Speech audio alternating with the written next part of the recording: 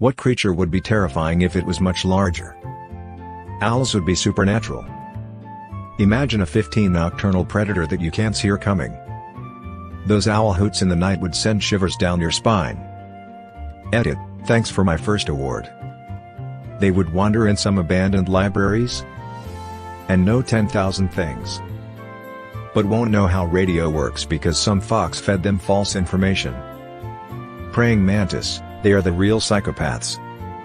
Ugh. I just had a flashback to the film The Mist. It had a huge mantis-like creature. If I recall correctly, it just picked up people and chewed them up. Didn't even think of those. Yay, they would eat you while you were alive like they are eating a hot dog. My mom friended one while she was painting our house. This dude just followed her around watching her every single day. She would pick him up and he'd just chill on her hand. She sent me a video of him just tearing up a bug though. I wonder if I still have that video. Centipedes. They gonna be big as an 18-wheeler, just scary to even imagine.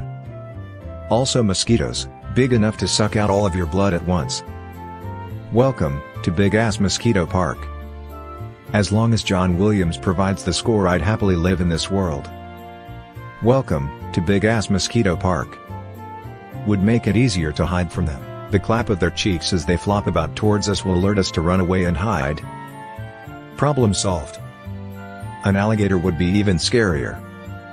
There once was a time where they had longer legs and could chase others down a lot easier.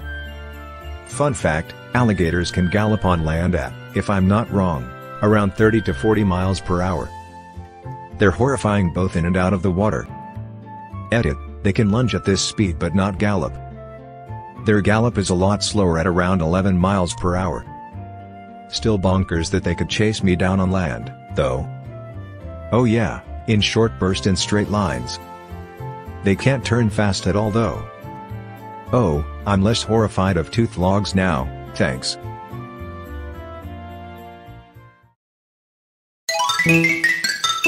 ANTS, it's just their collective mind that literally can be compared to an advanced alien culture.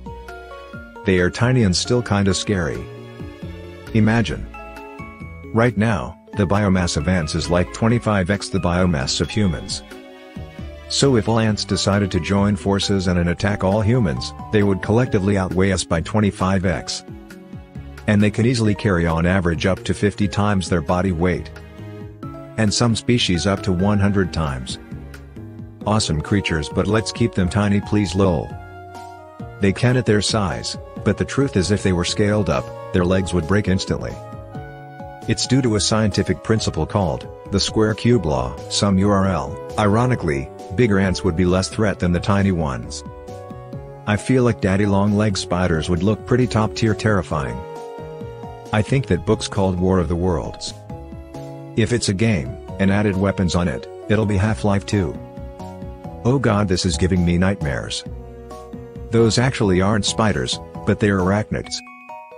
They do eat spiders, though, which is nice. I think the Scalvin proved that the answer is rats. I don't know. Capybaras are the world's largest rodent and they are chill as hell around other animals. Maybe rats the size of motorcycles would be friendly and cool. So bike mice, potentially from Mars? I never really consider the possibility, to be honest. They would just make massive underground networks with underkitties. Spiders for sure. Imagine a huge one crawling on top of the treetops or something. The babies would be the size of golf carts, just horrible. I don't normally like nukes, but I'd start. It would be easier to keep them out of the house at least. We would see them coming and lock up. They have slicing dicing death blades on the ends of their arms, don't they? Something tells me they won't have trouble with drywall/windows/roofs. Especially as they grow beyond the golf cart. It's just no good. Chickens. They eat everything, very fast.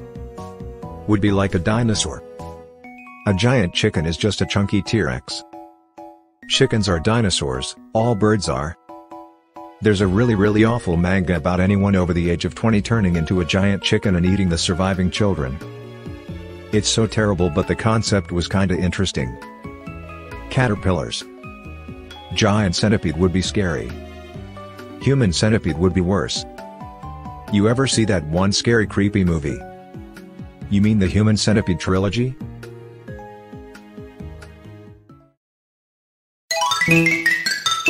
Cockroaches. Imagine a 6-foot cockroach flying at you. What the actual fuck?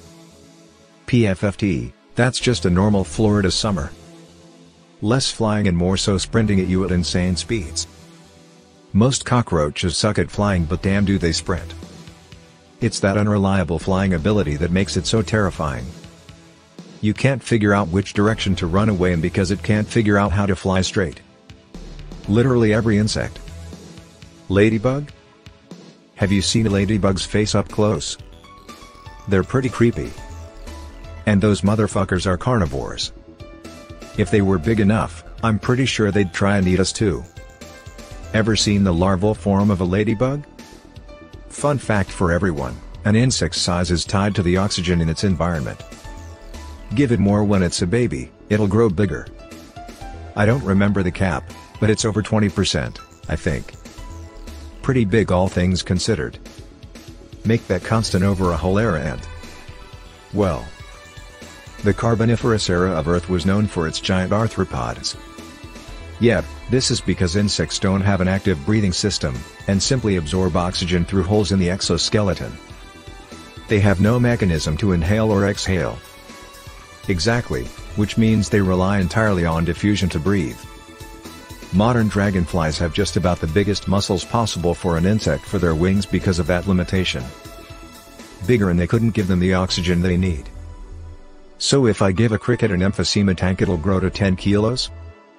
Chihuahuas. Cats. They'd play with us like mice. That's the thing with cats, I like them, but they'll murder everything and anything smaller than them. I've wondered if we were say 15 to 20 foot tall, would we have relationships with lions and tigers like we do with cats? I would. Relativity, dude. Cats are just like tiny tigers that live in your house. Mosquito.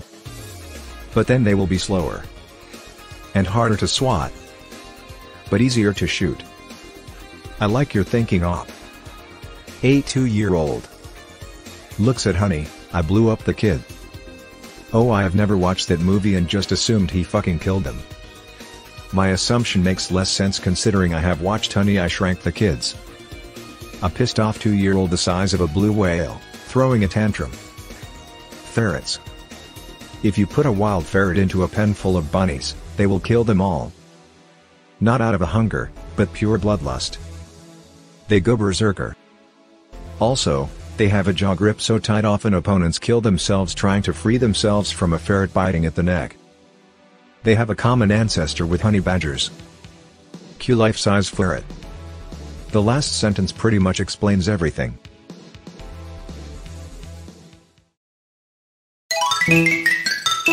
Tardigrades. They are basically unkillable and look like something out of H.P. Lovecraft. I'm shocked I had to go this deep to find this answer. Water bears are unkillable monsters. I was shocked no one had already said it.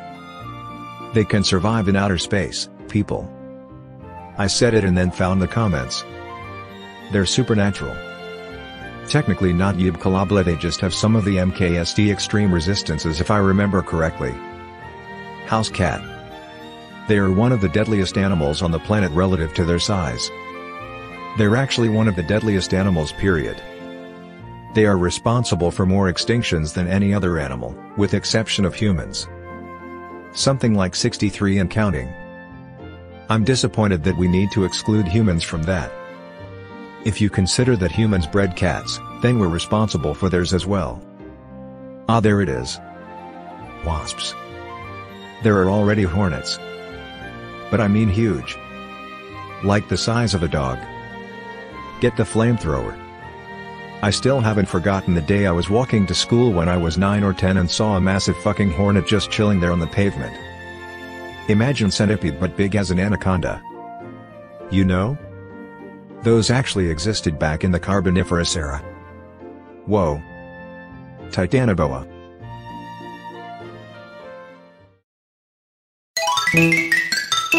Tarantula hawk.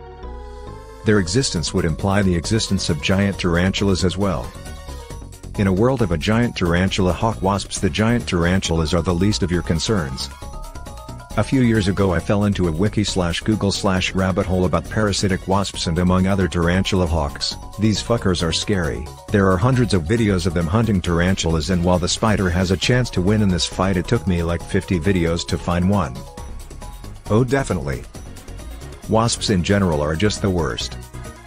Even the relatively mild yellow jackets are just little bitches that are just waiting for an excuse to sting you. Bacteria. The blob intensifies. Why isn't this a more popular answer? Bugs. Angry chihuahuas. And dachshunds. Chihuahuas are cute, I don't understand the hate. Most small dog breeds are pretty aggressive, the only thing holding them back is their size.